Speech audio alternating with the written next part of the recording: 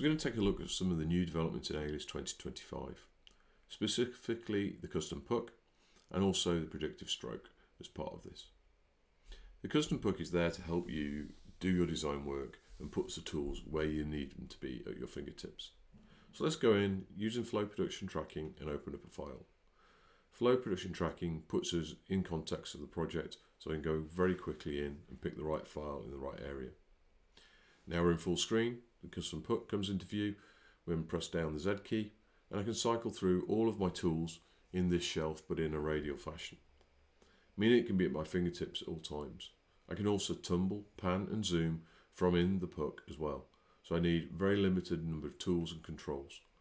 The marker menu can be also come up through the puck, and I can actually go in and dial in and get things. So here we're just going to do a bit of markup. I'm just using the markup tools within the puck. I've locked it onto the screen so I can actually pause it where I need it to be, and I can get the markup tools. So the markup tools have got a new predictive stroke, enabling me to create a line and then have it smooth out. So great when I'm using a mouse for doing my design reviews. Just a quick example of a few of the new enhancements in 2025.